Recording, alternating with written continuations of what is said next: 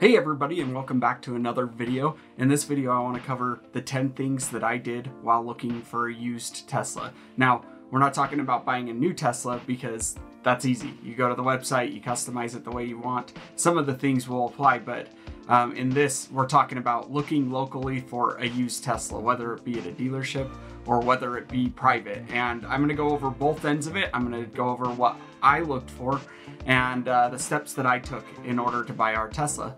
So tip number one, have the money to actually buy the Tesla. Whether you're financing or whether you're buying with cash, make sure you figured out what that looks like. A lot of times people will overlook taxes, title, registration, all of those fees that come along with it. Also, the other thing that's common in overlooking it is how much your insurance is going to go up. Now, for 3 cars in our household, our insurance each month, it would break down to be roughly $180 a month. So make sure you actually have the money before you go and buy the Tesla. Also, along with that, don't go look at them unless you're looking to move into one now. Laura jokes about that, but yeah, I totally went and started looking at one because we had the money and ended up buying one. So I guess you could say that my emotional quotient was low on the Tesla. And if you're going to buy privately, you're going to have to figure out what bank will finance it. And then also a huge thing, to look at is the interest rate. What interest rate are you getting now? With everything going on right now, interest is practically free. So getting a car loan, you can usually get some pretty low interest rate. Putting into consideration though that insurance part, because that really is a big deal. And it's hard to find companies that want to insure Teslas because they're still kind of like a specialty product. I'm really looking forward to the Tesla insurance. I keep checking up on that all the time because it's going to be a lot less. Also, before you start looking, have a price in mind. Have what you've decided you want to spend on it, and don't deviate from that unless you can find somebody that you can talk down. Laura and I had a price that we wanted to hit, and we were able to work with the guy that sold us the Tesla so that it got down to the price that we wanted. Now, it was a steal of a deal for us, and the guy owned like 3 different Teslas, so I think he was just trying to get rid of the one that he wasn't using at that time, but we ended up being the beneficiaries of that. Number 2, I briefly mentioned this, but check dealerships. See what dealerships have Teslas on the lot. Now, you do want to be cautious because a Tesla, like on a used car lot, is going to try and sell you a Tesla without full self-driving or any of the other packages for the exact same price. And I don't know, I didn't have an experience where they hiked the price, but I did have an experience a lot of the times where I wanted full self-driving in there. They made it sound like it was, and then I checked it when I was test driving it and they didn't have full self-driving. And so that's a big thing. The other thing to be sure of is there's a good chance too that the dealer, depending on how they got it, if they got it at an auction, the full self-driving won't transfer over because it wasn't a person-to-person sell where that person put that they were selling that Tesla to you. If you want more information about that when you're going through the process, make sure you call Tesla. I did that. I gave them the VIN number. I said, hey, I'm looking to buy this. I just want to make sure that premium connectivity and full self-driving are going to transfer over to me because I don't want to pay for them and then find out I have to pay for them again. That was a big deal to us. We wanted the full self-driving. Number 3, if you have a service center near you, now this might be difficult during this time, but when we were able to drive it, we took it to a service center, had them look for any immediate damage to the battery, other things like that, the wheels, anything that might come up in the cell that we wanted to have checked out. If you're at a dealership, they can typically get those things serviced right away, but if you're doing it private, you want to make sure that you do that.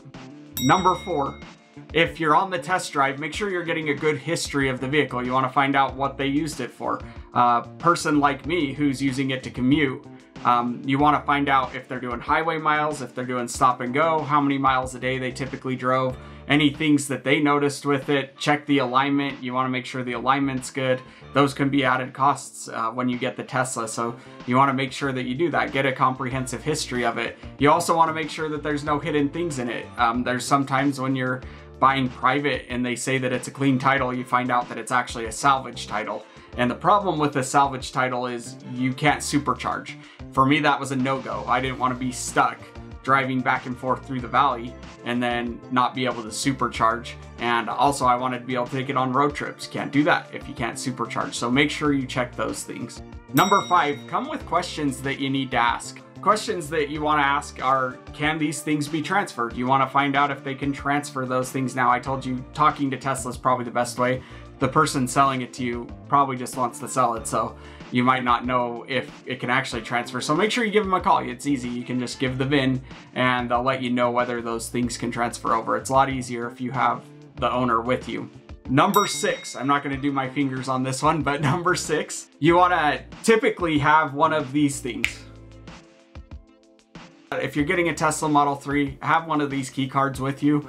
It's that way you can program it to you. So I would bring one of those with me. They're super cheap. I wish I would have known this before. And you can reset the system. And before you sell it, you do want to wipe it. You don't want the person that you're buying it from to be able to unlock it. So obviously your phone can be your key card, but sometimes it takes a while to transfer over ownership. For us, it took almost 15 hours, I think it was, in order for it to transfer ownership. So we had to have one of those cards, and the guy couldn't find it. His wife had them both, and it ended up causing a little bit more of a time delay until we could actually leave with the car, because we needed to either have his cell phone or have one of those key cards. So make sure that you plan ahead for that.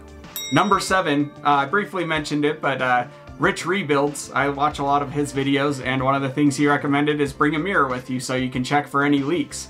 Yes, there is coolant that can leak out under where the battery is, and you also want to make sure that there's no large gashes in the battery. If somebody decided to take it off-roading and it's working at the moment, but they got a giant gash in the bottom, you don't want to have to replace that battery. That's going to be one of the most expensive things that you could possibly do. And you also want to find out whether it's still under warranty. Ours is under warranty. We've actually had it serviced, I think, 3 times now for different things. The window being one of them, both the upper and lower control arm. On the passenger side of the car, I did a video on the squeaking noise. That was the control arms. Seems like those are going to be the most common things, but bring something with you so you can actually check under it. Be meticulous. Look at every single part of the car. Look at the interior. Look for scratches. Look for dents.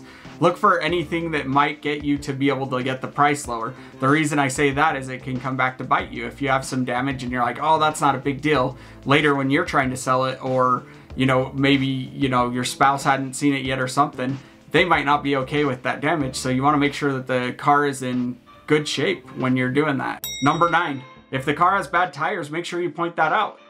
Tesla tires can be pretty expensive. You're looking at typically around $1,000, $1,200 to replace all 4 of your tires. And if you have all-wheel drive, you're gonna have to do that regardless of if one tire is bad or all of the tires are bad. That's the nature of the beast when you own an all-wheel drive car. So make sure you check the tires meticulously. Also will give you an idea of what type of wear there is. If you look up on, online, you can find Discount Tire will have wear patterns. You can see if there's any alignment issues, any balancing issues.